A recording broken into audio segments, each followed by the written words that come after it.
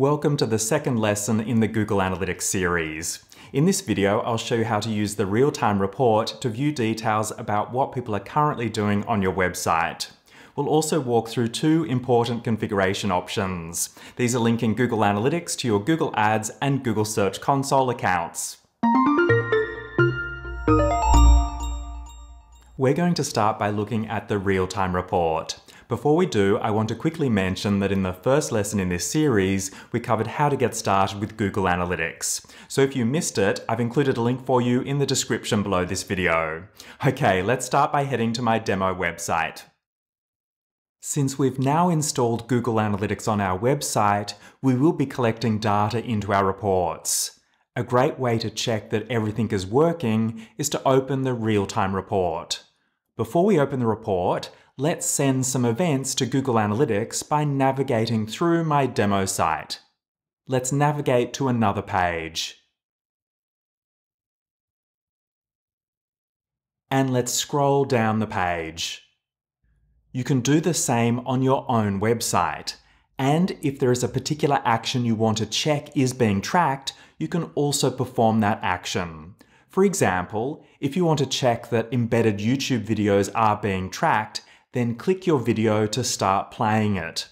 Or if you want to check that outbound links are being tracked, then click on the outbound link. Okay, now let's head to Google Analytics. And let's navigate to Reports and select Real Time.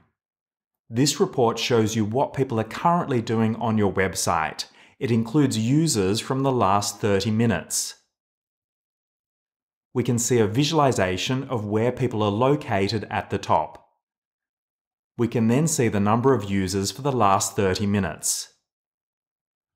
Below this, there are details for how people first found our website. If they're included in any audiences that have been configured for our Google Analytics property. The pages they're viewing. Events that have been collected.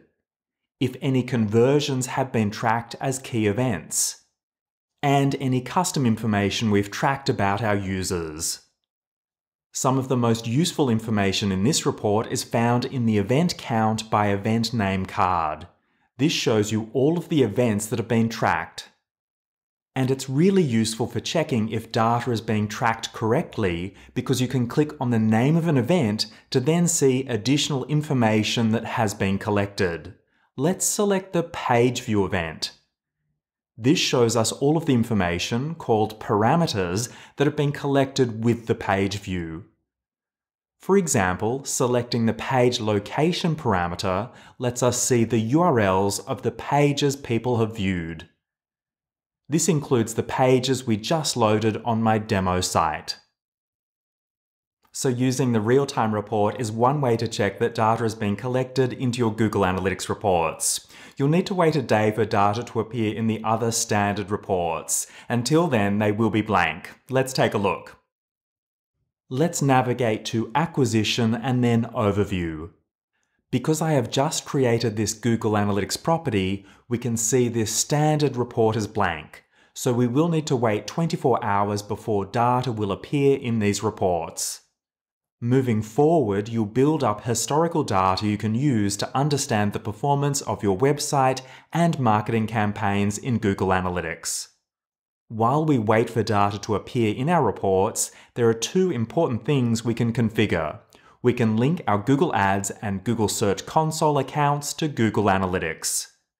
To do this, let's navigate to Admin. Now we can select the product we want to link in the Product Links card, or we can select Product Links on the left and then select one of the options. Let's choose Google Ads Links. To link Google Ads to Google Analytics, you will need the correct level of permission in both products. You will need marketer, editor, or administrator permission in Google Analytics and administrator permission in Google Ads. If you don't have the correct permissions for both platforms, then you won't be able to link your accounts. If this is the case, then you will need to ask someone who does have the correct level of permission to link the accounts, or ask them to increase your permissions. Since I do have the correct permission in both products, let's click Link on the top right corner. Now we need to select the account or accounts we want to link to, so let's select Choose Google Ads Accounts. Once we've selected the account or accounts we want to link, we click Confirm. And let's click Next.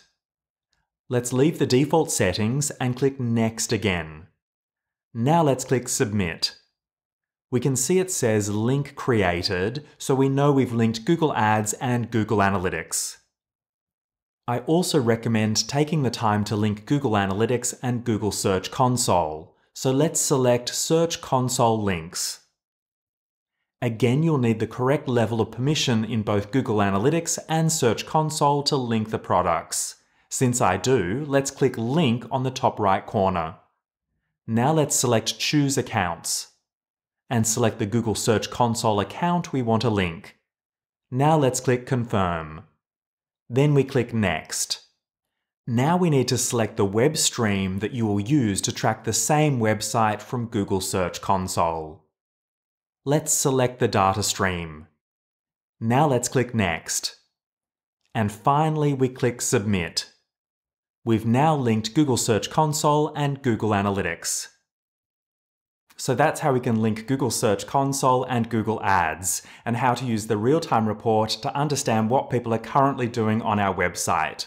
Have you checked the real-time report and linked Search Console and Ads? I'd love to know. Let me know in the comments below. And if you'd like to learn more about Google Analytics, please subscribe to my channel because I will be releasing more tutorials. Thanks for watching, and I'll see you in the next video.